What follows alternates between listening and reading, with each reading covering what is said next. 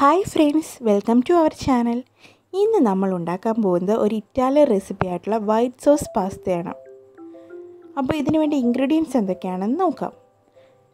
1 cup pasta, 2 table spoon butter, ഞാനിവിടെ salted ബട്ടറാണ് എടുത്തിരിക്കുന്നത്, പിന്നെ കുറച്ച് pepper powder, oregano, 1 cup milk, 2 table spoon മൈദ. അപ്പോൾ ഇത് എങ്ങനെയാണ് ഉണ്ടാക്കുന്നതെന്ന് നോക്കിയാലോ. ഫസ്റ്റ് തന്നെ നമുക്ക് പാസ്ത കുക്ക് ചെയ്യാം. അതിനായിട്ട് ഒരു പാത്രത്തിലേക്ക് വെള്ളം തിളപ്പിക്കാൻ വയ്ക്കാം. വെള്ളത്തിലേക്ക് കുറച്ച് ഉപ്പ് കൂടി ആഡ് ചെയ്യുന്നുണ്ട്, അതുപോലെ തന്നെ കുറച്ച് ഓയിൽ കൂടി ആഡ് ചെയ്യുന്നുണ്ട്.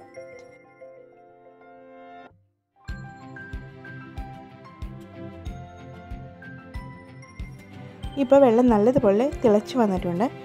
ഇനി നമുക്ക് എടുത്തു വെച്ചിരിക്കുന്ന പാസ്ത ഇതിലേക്ക് ഇട്ട് കൊടുക്കാം. ഒരു 5 മിനിറ്റെങ്കിലും വേണം പാസ്ത കുക്കാവാനായിട്ട്. ഇനി നമുക്കിത് വെന്തിട്ടുണ്ടോ എന്ന് നോക്കാം.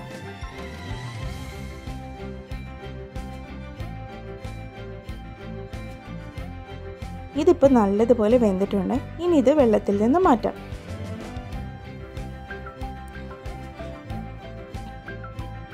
അതിനുവേണ്ടി ഒരു പാൻ വെച്ച് അതിലേക്ക് 2 ടേബിൾ സ്പൂൺ ബട്ടർ ഇട്ട് കൊടുക്കുക. സോൾട്ടഡ് ബട്ടറാണ് ഞാനിവിടെ എടുത്തിരിക്കുന്നത്.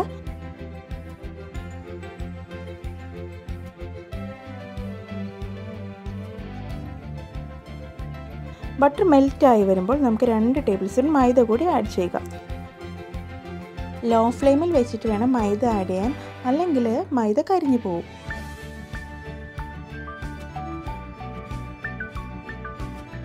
ഇപ്പോൾ ബട്ടറും മൈദയും നല്ലപോലെ മിക്സായി വന്നിട്ടുണ്ട്.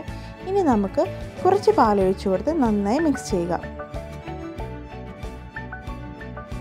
ഇതുപോലെ ഒരു വിസ്ക് വെച്ച് മിക്സ് ചെയ്താൽ കട്ടയെല്ലാം ഉടഞ്ഞു കിട്ടും, പെട്ടെന്ന് തന്നെ മിക്സായി കിട്ടും.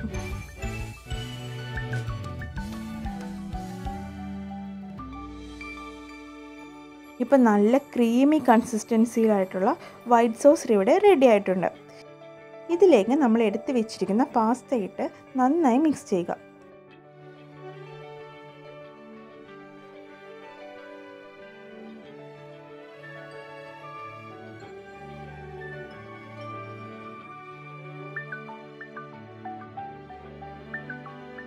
ഇനി കുറച്ച് പെപ്പർ പൗഡറും ഒറിഗാനോയും ആഡ് ചെയ്യുക.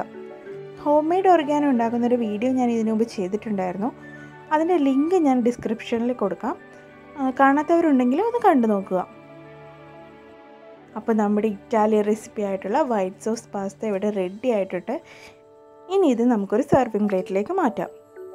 സെർവ് ചെയ്യുന്ന ടൈമിൽ കുറച്ച് ഒറിഗാനോ കൂടി ആഡ് ചെയ്യുക. കുട്ടികൾക്കൊക്കെ ഇഷ്ടപ്പെടുന്ന ഒരു റെസിപ്പിയാണിത്. എല്ലാവരും ട്രൈ ചെയ്ത് നോക്കുക.